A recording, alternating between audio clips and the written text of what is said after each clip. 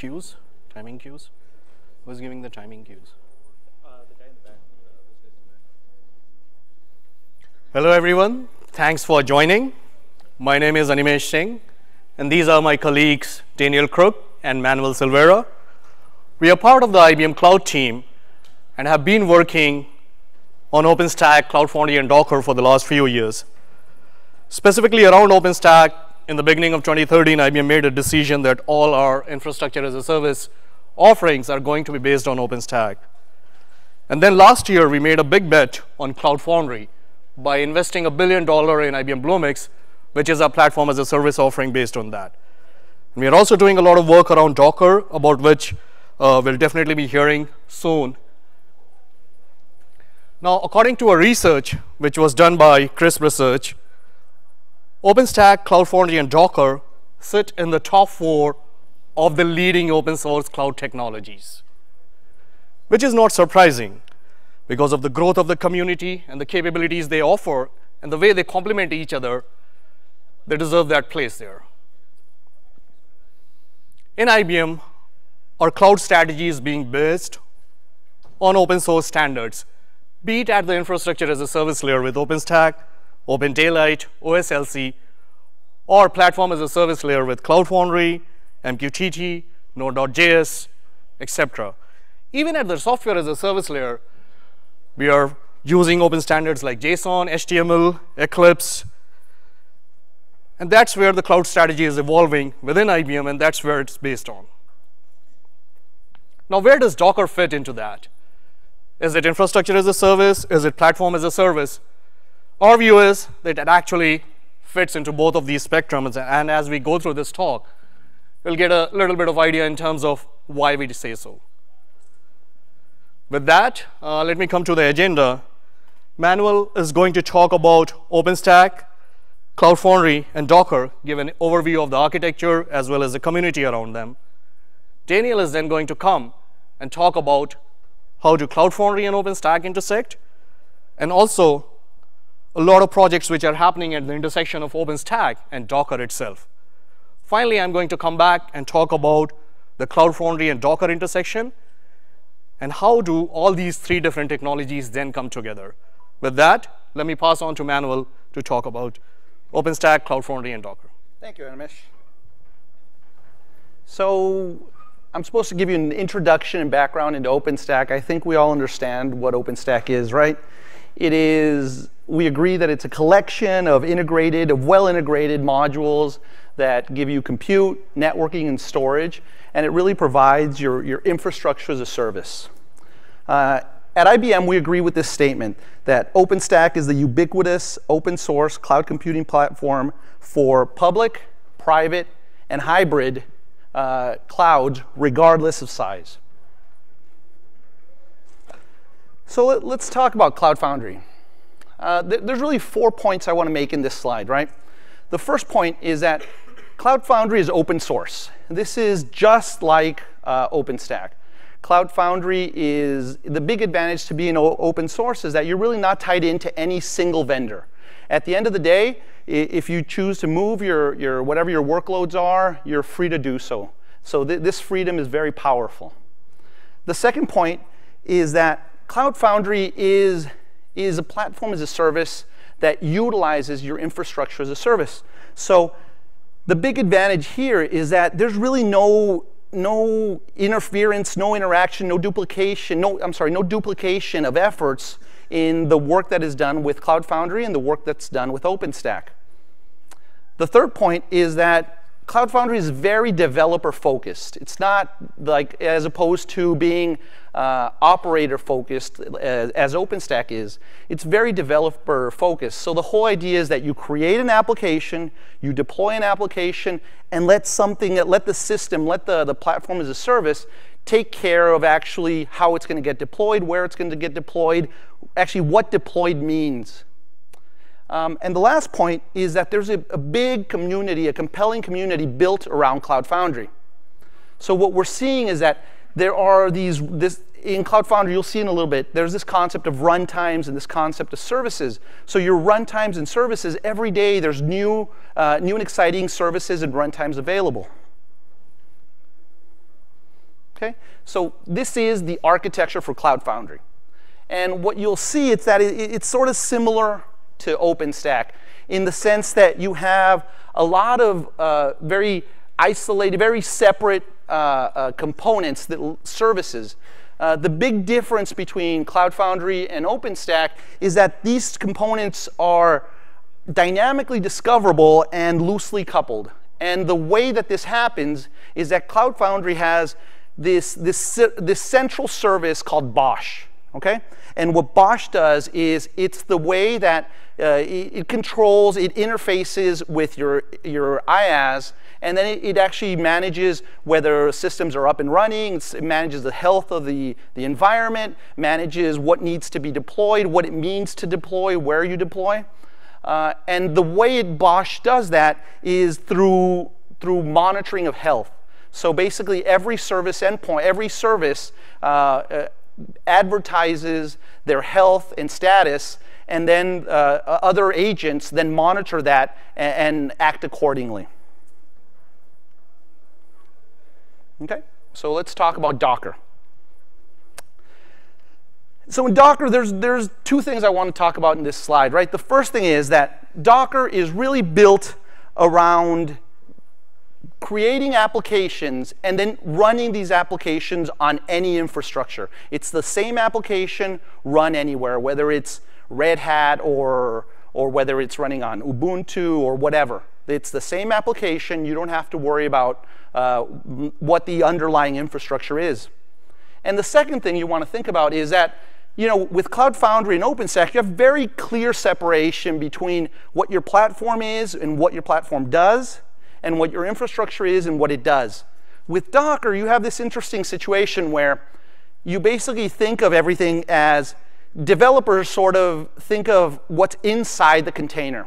And what's inside the container is sort of a hybrid between an IaaS and a PaaS in the sense that you have your application, but you also worry about the middleware and the applications that are built around it.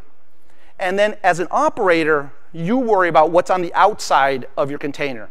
So once I have a container, how do I deploy it? How do I scale it? How do I run it on different servers? How do I create patterns out of that? How do I have orchestration related with that? Okay? And so at the end of the day, it's, again, like I said, it's not a clear separation. So sometimes the developers have to worry about patterns, and sometimes the operators have to worry inside the container. Okay? The architecture for Docker is very simple. It really basically consists of two things. A Docker server, a daemon process that's running, and this is the one that does all the heavy lifting, right? It does the building, it manages the building, the running, the distributing of these containers. And then you have the client server, the client service. And what the client application does is it manages, it's the interface, it manages the server. These two can typically be co-located on one machine if you're running on your laptop. But if you have a larger environment, the one client would connect to multiple servers wherever they be. Okay? And the way it connects to these servers is through a RESTful API. Okay? So the Docker container really consists of, I mean, it takes a while to understand this, but at the end of the day, it is running and leverages the kernel from the host operating system, but then everything else is built, it has to be packaged on the container. So you have a very small operating system. In fact, it's only the required, it's the bare minimum of libraries and services that your application requires. So if your application doesn't require certain libraries, languages, documents, it's not included. So this is why the packages can be so small. And all the other components and services provided by the kernel are actually given by the host operating system. The Docker image is a read-only image, right? So once it's mounted, what we have is something called the union file system, which gives you the ability to then mount a read-write layer on top of your file system. And all of this, Docker makes the reason that all this is possible is a bunch of really cool technologies that are built into the Linux kernel. right? These are, for example, namespaces, control groups, union file system, and then the container technologies.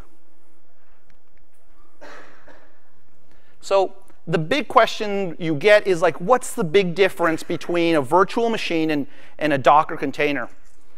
And really, the answer to that is a question of how much control you want. With a virtual machine, you have effectively all of the control and all of the isolation that you would have with a physical machine. But the cost is that you have a performance hit because you're virtualizing hardware. You have to install the entire operating system. However, this can be a small operating system.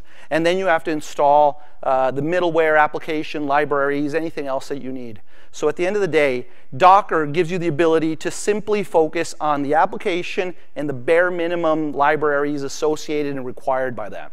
Okay? And so the big advantage is that Docker, the CPU performance it's almost native performance. It's effectively native performance. Because it's using the same kernel as your host operating system.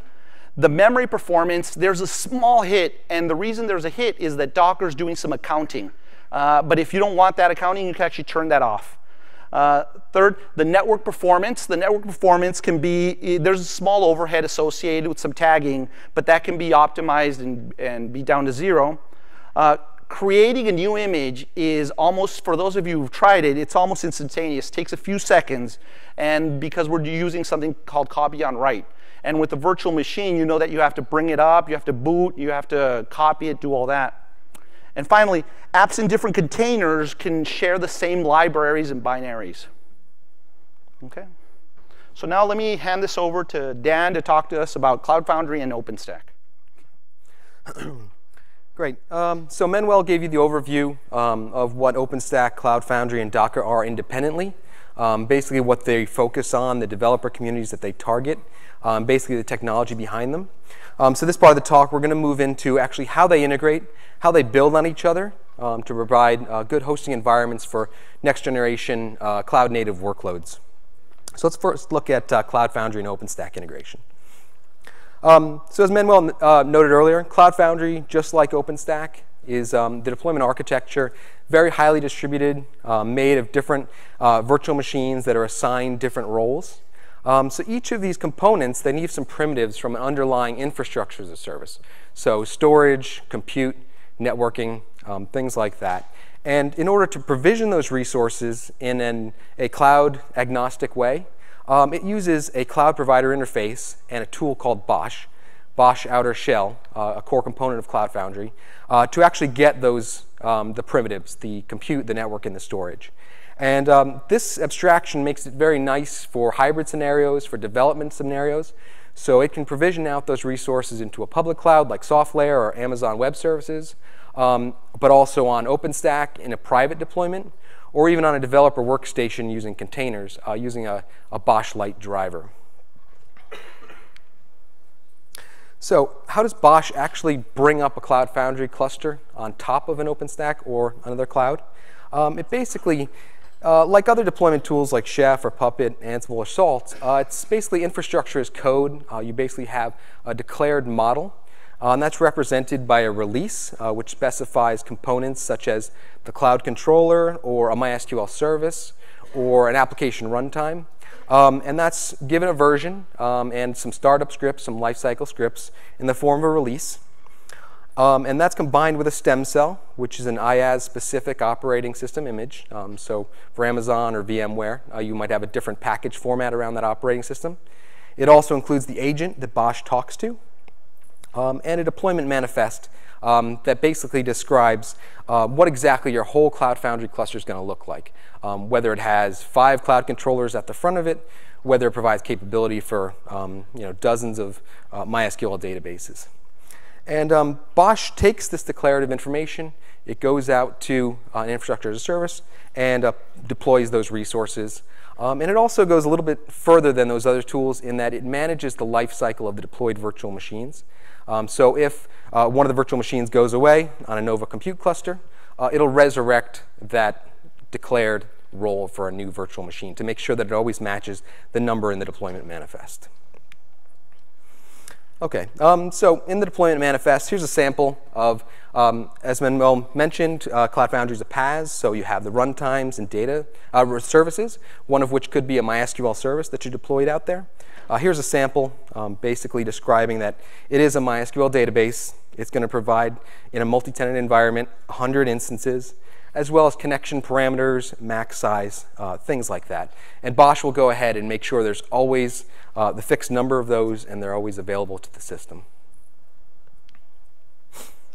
Okay, so going on to Docker integration with OpenStack, it gets a little bit less clear. With Cloud Foundry, it's basically the contract is the CPI, the cloud provider interface. With Docker, you have a few options. So the oldest option was actually a Nova Docker driver, so something that actually worked directly with Nova, could be plugged in just as you have for KVM or VMware or any other compute driver. And it wanted to be able to work with Docker containers as first-class citizens. And essentially work with Glance as well to provide images that you could deploy out to an OpenStack cluster, and of course provide the same interface from the command line tools from Glance and Nova, as well as the Horizon dashboard. There was another alternative that came out, a Heat plugin, and basically what this lets you do was put containers on top of Nova running virtual machines. So with this, you could declare entire topologies or larger amounts of linked Docker containers using the actual Docker tools rather than relying on some of the external OpenStack provided components to do that for you. And that also had very nice integration with Horizon in that you could declare your stacks containers, combine all the resources that Heat gives for you, and put that into the same user interface.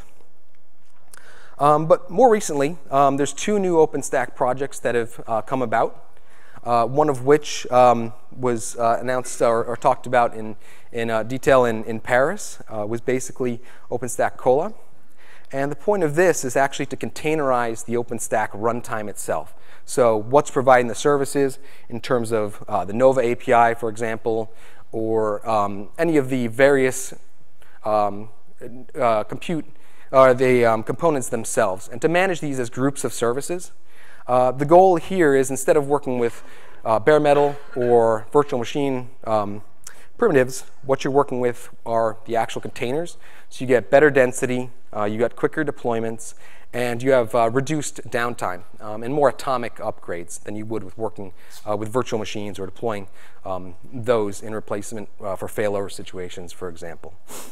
So originally it was based on Kubernetes. That's what this diagram here reflects. It's moved now towards some of the Docker tools themselves. So Docker Compose, the old Fig, is now used to stand up these clusters. And the other OpenStack container project you probably have heard of or will hear about in the coming days here is OpenStack Magnum. So there was a containers group that was started up at the Atlanta Summit about a year ago. And there was work at the design sessions in Paris to define what exactly it would look like to make best use of containers in OpenStack. Some people felt that directly managing containers from Nova wasn't the best way to do it, and instead it was more valuable to provide a framework and rely on other open source projects like Kubernetes or Docker Swarm to actually do the container management on their behalf. So it becomes more of a platform as a service on top of OpenStack, but it also delegates out to other open source projects. So again, integrating with Docker there. And the goal here too is, why wouldn't you just do Kubernetes on its own? One of the key features of Magnum is really multi-tenanted clouds. So building on the things that OpenStack does well, the multi-tenant aspects, all the shared identity, and yet being able to create individual clusters within different tenants, and also by being container technology agnostic, not being purely focused on Docker, there's an opportunity to put in Rocket, for example, or even Windows containers in the future. Okay, so I'll hand it over to Animesh again to cover the rest of the Docker and Cloud Foundry. Thanks, Daniel. That was a great overview of all the projects which are happening at the intersection of Cloud Foundry and Docker. Docker and OpenStack. So what I'm going to talk about right now is what's actually happening at the intersection of Docker and Cloud Foundry. So Manuel did touch a bit on this. For example, the Cloud Foundry developer experience. As you know, right now, the way it happens is that you either can go through it through a CLI, through your favorite IDE like Eclipse or Visual Studio, or even from browser. You can push an application, and once Cloud Foundry deploys it, you get a URL and you can access it. Very simple. What's happening under the covers? So once you push your application, it's actually hitting what's called the Cloud Controller within Cloud Foundry. The job of Cloud Controller is actually not only to deploy your application, but also to manage the lifecycle of the deployed application. So in that sense, it's the heart and brain of a Cloud Foundry deployment. And once your application is deployed, the route is registered in the router, and that's what you get back. Now, behind the scenes, your application is actually getting deployed on top of VM pools, and it's pushed there. Now, these are not just any VMs. I mean, these are specialized VMs called DEA VMs or Droplet Execution Agent VMs. So when your application is pushed, it's actually combined with a runtime. So if it's a Java application, it will be combined with a J2EE-based runtime or a Java runtime. And then finally, it's actually deployed in containers running on those DEA VMs. And once your application is deployed in those containers, there is a health manager component in Cloud Foundry which is actually responsible to ensure that your application is up and running, and it does via communicating with messages over the NATS messaging bus. So this is the current architecture of Cloud Foundry. Now, the container technology which is used currently is Warden. So there is a Warden server, a container manager, and your containers are actually deployed, which is part of one single system. So this is one way to consume containers within Cloud Foundry. Now, there is another way. So as I mentioned, Cloud Foundry is not only a runtime platform, but it's also a platform for services. So essentially, that means that you can actually have services which your applications can consume. And to do that, you need a service broker. So there is a Docker service broker which has been written by one of my great friends, Ferran Rodinus. I don't know whether he's here. He has contributed it to the open source community, and it's being heavily used in terms of being able to provision Docker instances. So the way it works is that what you get from a CLI or a browser or Eclipse is create a service. It fetches a catalog of the services, selects the service you want to provision, and in this case, there is a Docker service, and it goes and creates Docker instances on that backend. Now, that backend could actually be running on OpenStack, and this Docker service broker runs on OpenStack as well. It can also run on VMware. Now, just provisioning a service is not sufficient in case of Cloud Foundry. You need to bind these services. So the Docker service broker also provides interfaces to be actually creating bindings between the Docker instances and your apps which are running on top of those DEA pools. So these are the two ways in terms of consuming containers within Cloud Foundry. Now, the current Cloud Foundry architecture is being rewritten. So what part is being rewritten? The part which you see here, which is the Warden server, container manager, the NATS, and health manager. Now, why is it being rewritten? So first of all, there is one tight coupling. As I mentioned, Cloud Controller is the heart and brain of Cloud Foundry. So that means all the client interactions go through Cloud Controller, and all the other components also need to interact with Cloud Controller. There are also triangular dependencies between Cloud Controller, Health Manager, and DEAs, and there are situations where Health Manager and DEAs can participate and make a decision without communicating with the Cloud Controller, which leads to some inconsistencies. Domain specific. So that means Cloud Foundry is targeted towards apps, and only apps. So it makes it very hard to run something like cron-like jobs or any long-running processes. So that's one of the big limitations in the current model. And last but not the least, the Warden container technology, which I talked about, is very platform specific. So that means you can run those custom Linux containers. There is no support for other type of containers. So with that, there is a rewrite happening, and what's the goal of that rewrite? To be able to run loosely coupled one-off tasks and long-running processes. So instead of thinking in terms of apps, thinking in terms of one-off tasks or long-running processes which can be run on that backend. By using generic recipes which can be spawned and run across various container backends. So that means you can not only run the Warden-based containers, but also Docker containers, as well as Windows-based .NET containers. So that backend, that Warden, is now being rewritten in Go, and that's why the name Garden. So Garden is actually ensuring that it's changing some of the backend primitives. So with that, let me introduce Diago, which is a distributed system that orchestrates containerized workloads.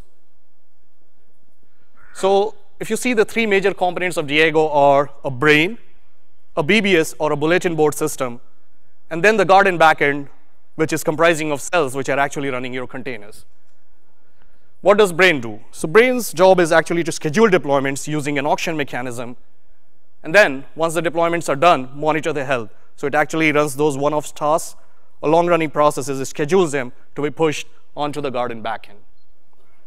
Then there is bulletin board system.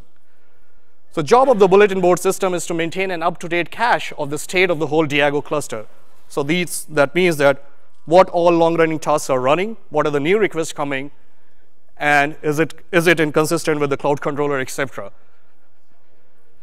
And finally, as I talked about, the Garden backend, which is a rewrite of the whole Warden container technology, so as to provide an API-based interface to spawn containers, and then the provider has to implement the backend, whether it's a Linux Warden-based container or a Docker container or a .NET container for those Garden APIs.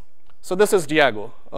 Looking a little bit deeper into the Diago architecture, if you see at the very bottom for the brain, there is an auctioneer, the job of which is to run auctions, etc., so that it can actually push and find what cells it can push those long-running processes or tasks. The whole state of the system, as I mentioned, is being maintained by the BBS or the bulletin board system, which is running on top of etcd. At the very top, you see that there is rep, which actually participates in these auctions and then makes sure whatever cells it is choosing, the tasks are getting pushed there. And finally, there is an API which has been written to actually interface all these functionalities of the Diago backend. So currently,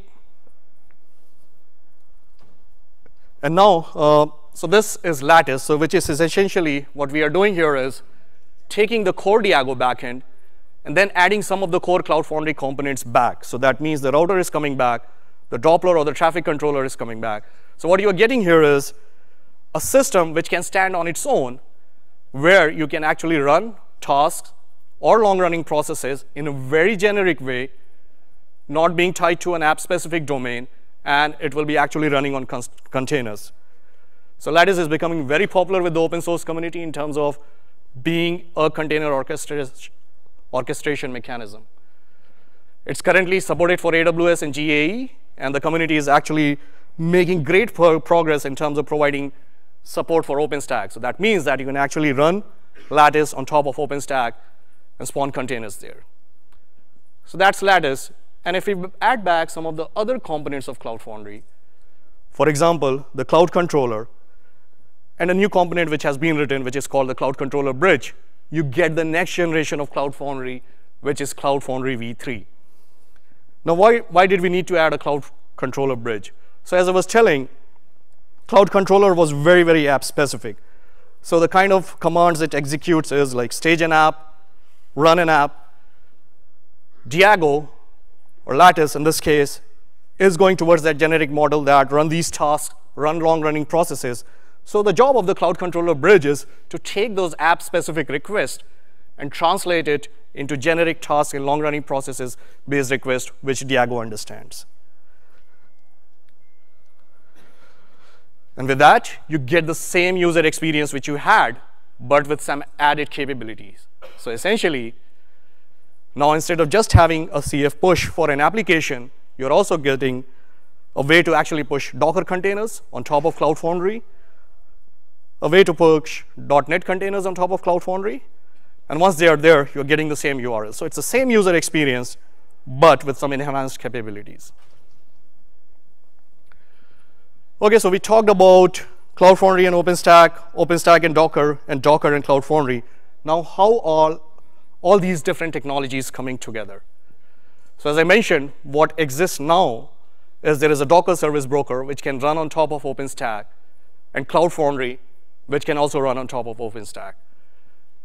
And if you make requests to that Docker service broker, it will actually spawn Docker containers if your service backend is being configured on top of Cloud Foundry. So this is what is possible now. What's coming next, based on all the things I was talking about, Lattice, Diago, etc., is that the whole rewrite of the component where you will have Docker files in addition to build packs, and also the whole Diago pool. So that's one work which is happening. And also, as Daniel mentioned, for example, the OpenStack Cola project, where you can actually run the whole OpenStack inside containers as well. So this is definitely what's coming next. What can be a possible future for this? Now, there are some interest in the community, some work which is going on inside the community in terms of also taking the approach which OpenStack has taken with respect to Cola and trying to make the whole Cloud Foundry management components also run in Docker containers. So that's something in very incubation stages. There are some experimental projects out there, but that's something which can be future. Or OpenStack is running in containers. The Cloud Foundry management stack is running in containers. Your apps are being spawned on containers on top of those containers, right? So that's something which can happen. With that, let me just wrap up by talking about what IBM is doing in terms of bringing all these different technologies together. So as I mentioned, IBM made a big bet last year, a $1 billion investment in Bluemix, which is a platform as a service offering based on top of Cloud Foundry. Now, when Bluemix started, it started as a public PaaS platform, but over the course of last year, there are other flavors of Bluemix which are available, and in fact, we are also now going to launch very soon Bluemix, which you can run in your data center as well. Now, as we moved forward, we also added support from some other capabilities. So not only services which are app specific, we added support for container service and virtual machine service in Bluemix. So what does that mean? For example, take virtual machine service, right? So that's something which is being spawned on top of OpenStack under the covers, and you're getting OpenStack-based virtual machines. There was also there's also a service which actually interfaces with the OpenStack object storage, Swift, and that's exposed in Bluemix as well. Docker container service, again, you can actually go to the Bluemix catalog, request Docker containers, and bind them to your apps. Now, in backend, this is also actually running on top of OpenStack. So this is an attempt from Bluemix in terms of bringing all these different technologies, be it OpenStack, Docker, and Cloud Foundry together. And as the community evolves, as the Cloud Foundry matures, you'll be seeing a lot of those capabilities coming in Bluemix as well. So with that, there are a lot of other projects and products within IBM which are centered around these open source technologies. So if you're interested, we'll be uploading these slides. Do go through them. Some of them are doing very exciting work in terms of taking these open source technologies and enhancing them for you to consume in a better way. So with that, we covered what we wanted to cover in the agenda in terms of taking you through the intersection of these different technologies together, and also by tying how do they come together. If you have any questions, please bring it up, and I would request Manuel and Dan to come on stage.